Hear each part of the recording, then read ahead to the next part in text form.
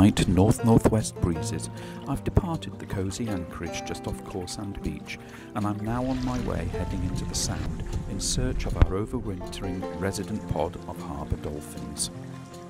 Well, it's just gone midday, and if you look behind me, there's this lovely winter sun casting a golden glow across the waters here at the western end of the breakwater. Simply stunning.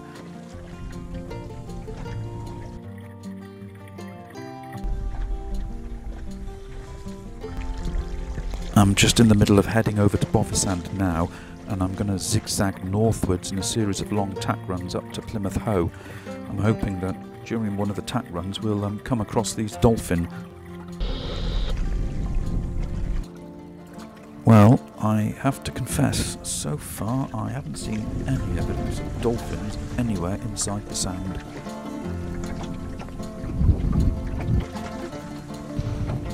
It's quite nice at the moment having the Sound to myself, but I have to say it is bitterly cold.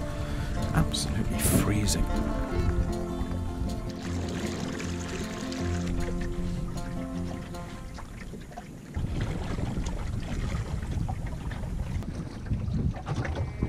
As the afternoon wears on, the light breezes drop to a force 1 or 2, and constantly swing from northerly to west-southwesterlies.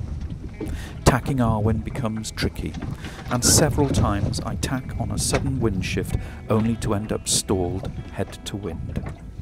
To make matters worse, keeping the sail baggier results in the sprit boom constantly snagging the jib sheets during a tack.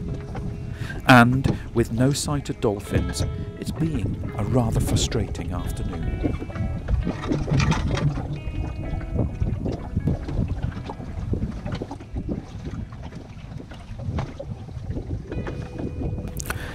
Well, the afternoon is drawing to a close and the temperatures have dropped significantly, so I'm heading off into Barn Pool now, where I can anchor just offshore, and I'm going to brew a tea and enjoy the scenery around Mount Edgecombe.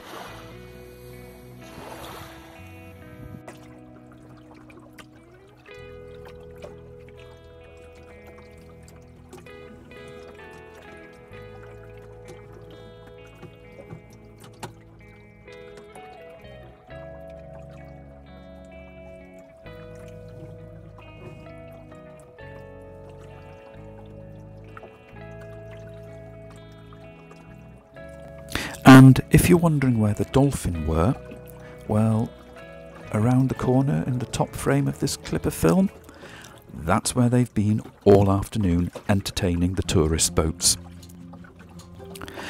Despite my best efforts this afternoon trying to find the dolphin, it seems only fair that I leave you with some footage of dolphins.